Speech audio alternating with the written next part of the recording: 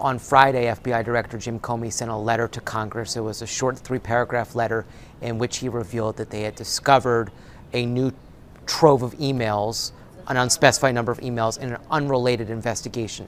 We've since learned that that was a sexting investigation out of New York involving former Congressman Anthony Weiner, and that's significant because Anthony Weiner is married to Huma Abedin, who was one of Hillary Clinton's closest aides. Obviously, there's intense pressure to get it done quickly.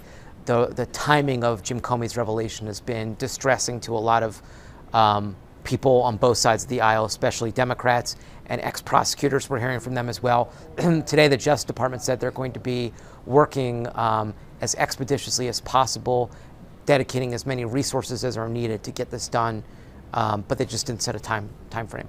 We already know from July that there were scores, more than 100 classified emails on Hillary Clinton's server, and information that was classified at the time it was sent and received. We know that, and Jim Comey made that point in July. And so the discovery of, several more classified emails does not necessarily change the legal exposure, legal stakes for anyone involved. But if there's evidence of obstruction of justice somehow, that would be a whole separate issue. But no, one cannot deduce that finding one additional classified email or 2 additional classified emails will have a significant impact on the investigation. I would say it's important to note there are lots of numbers floating out there about how many thousands of emails.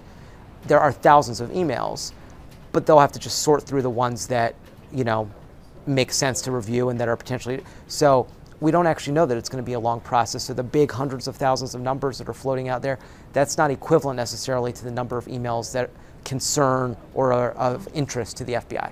You don't confirm that you have an open investigation against anyone, and you certainly don't talk about it while it's underway. So that's one policy. There's another policy, though, that sort of says in the run-up to an election, you don't make investigative announcements or decisions that could be seen as influencing the election.